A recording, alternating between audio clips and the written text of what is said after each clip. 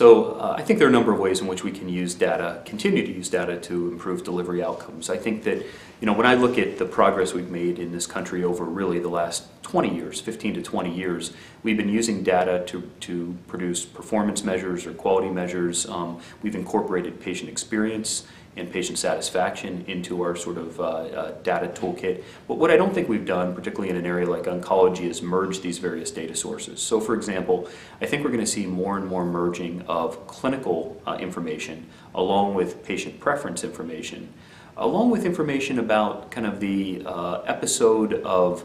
information and treatment decisions made by patients. So what we typically have today is we have clinical measures that are isolated from patient experience measures. And we might have, for example, a patient satisfaction outcome that shows a high or medium or low level of outcome, but we don't merge that with other data to really understand both what was part of the decision-making process and how much discussion there was with the patient on treatment alternatives. I think we're going to see more marrying of those three sources of data, and I think that's going to give us a richer sense of ultimately not only what patients want and how that influences the outcome, but also what providers are doing or the variation across providers in incorporating patient preferences a little bit more. So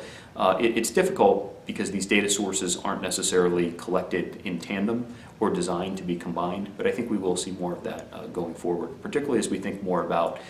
using data across episodes of care or conditions rather than in isolated events where we're focused just on a specific clinical indicator.